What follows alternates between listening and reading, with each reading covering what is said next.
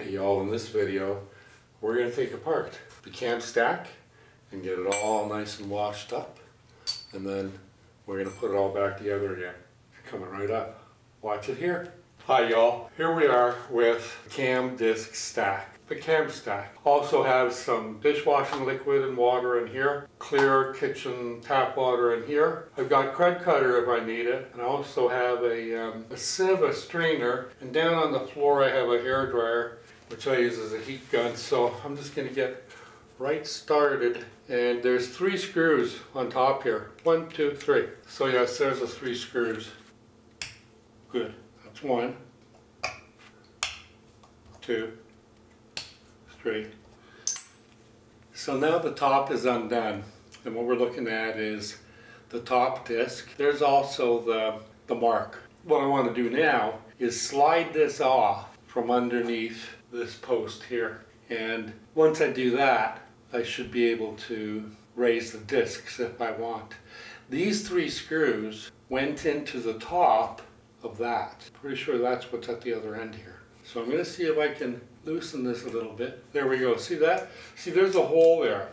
So I just stuck my little skinny screwdriver, and there's that, and we can see grime and oil, and there's some varnishing and old oil or whatever. I'm going to go in here and get this post and look at it, and let me see if I can just get a shop towel now that it's been soaking in there for about half an hour.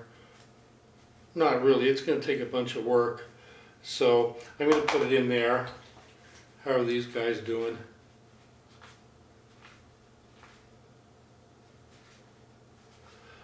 Some of it's coming off. You know what, I've got some KRUD cutter here, so I'm just going to take these guys, just dry them off with the shop towel, wipe them off with the shop towel, and get some KRUD cutter on them.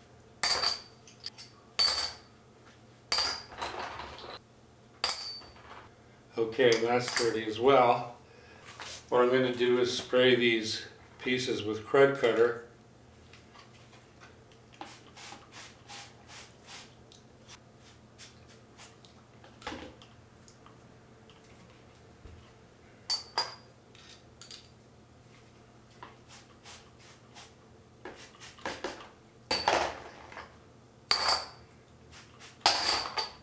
I'm going to let that sit, and then I'm going to let it sit for maybe 20 minutes. I'll go and wash my hands and get cleaned up. Alright, I'm ready to start now the next stage, which is to get these out of the KRUD cutter. They've been soaking in there. Not really, this guy wasn't really submerged or anything, but anyway, they were in there for the last 20 minutes, half an hour. That is pure dishwashing liquid from the grocery store. That is so clear, 100% dishwashing liquid, warm water and dishwashing liquid, and then a clear water rinse. And then here I have the strainer that I'll be using, and I have a larger one if I need to. But so I have the strainer, and then the hair dryer is on the floor. So let's get right to it. Let me get this toothbrush here and start scrubbing this like so.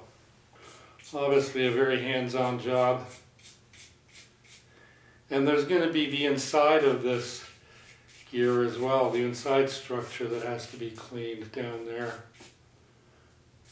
There, we're getting a better look at it now. So the problem area on this thing is right there, down at the bottom.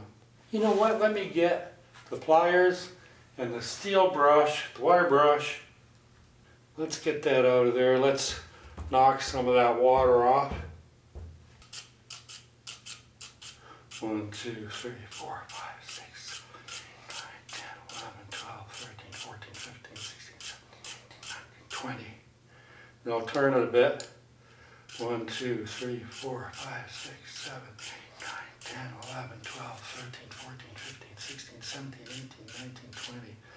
Turn it a bit more. There's some writing there, probably part number or whatever. 1, 2, 3, 4.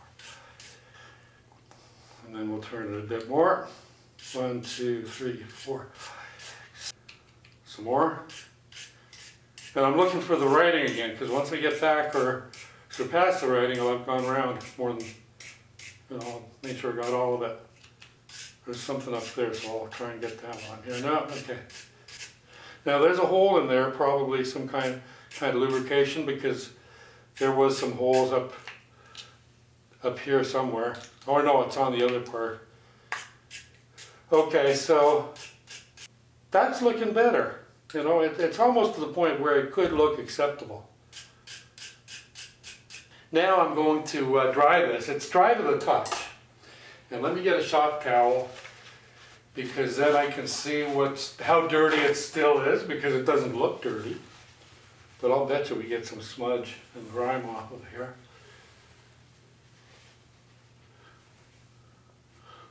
Boy, we didn't get much, did we? There's a little bit of grime in there. Let me try on a clean piece of cloth. Not much though. So what I'll do is I'll twist a skinny end, spin it in as far as I can. And it's not going to be rough and hard, but at least it's getting in there. So that was the blue stuff is the pure dishwashing liquid. This is the warm water and dishwashing liquid. And that's the rinse. So that's one. Here comes disc, whatever number it is. There's 7 discs altogether, right?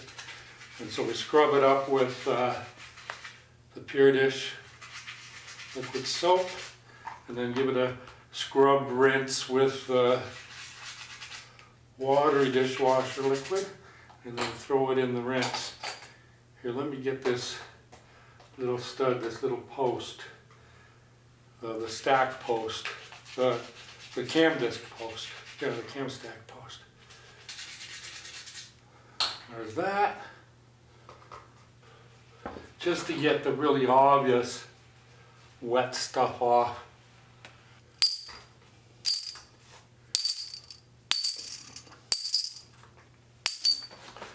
Let's see on the flip side. So, okay, so I've hair dried them, blow dried them, and I'm just giving them another final wipe to make sure that any further residual moisture is sopped up best I can, and then I'm going to give them a light oiling and let them sit for a few minutes.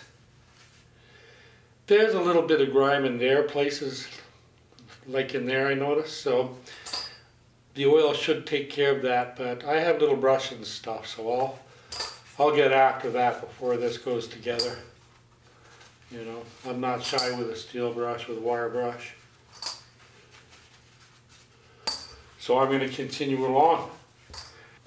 This is going to be so cool, having a really nice shiny cam stack. So now I'm going to wire brush quickly and oil these quickly and get them looking a little better even.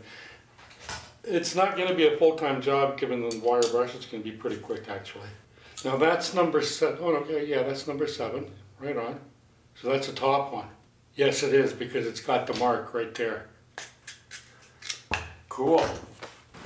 Okay, let's have some fun, make some noise. I've got the fans on, I've got the balcony doors open, and what I'm doing is I've got 320 wet and dry grip, and I cut off a few of them, and they're right here, and I want to make sure I get inside there, and then I want to make sure that I get those little ones, so I'm actually going to cut an even skinnier piece,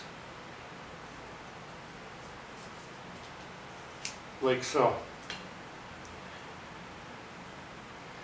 And then what I want to do is just give it a little cleaning, If I see anything on the outside, I can do that too, but it's mainly to get that big one in the middle, and these ones, that secondary one. The smallest ones are hard to see. But there it is. And now what number is that? That's number 1. Actually, I need the bigger one for the big place here.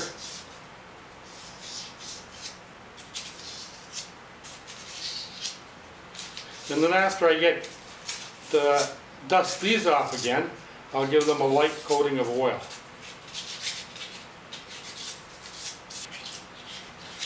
Okay, that's coming up to the end of the discs.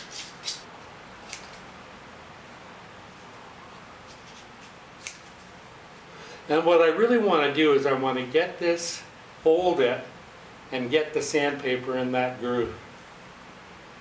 And that'll do a couple of things. It'll knock the dust out of there before I put the oil on, because there's that oil port there, and it'll get any grime that was left over. So I'm going to fold it over again,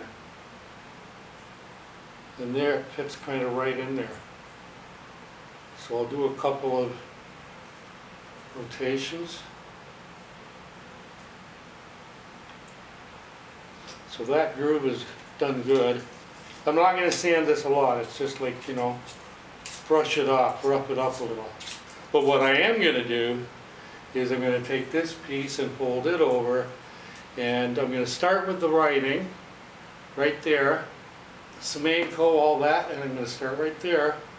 And 1, 11, 12, 13, 18, 19, 20, 21, 25, and we're back to where we started, 26, 27, 28, 29. So that's all the teeth there. So I'm going to also take this piece and go in the slot there like that a couple of times. I'm going to put some oil in the holes, and then just like that, maybe on the teeth. The teeth will hold enough that I can get in there and rub it all.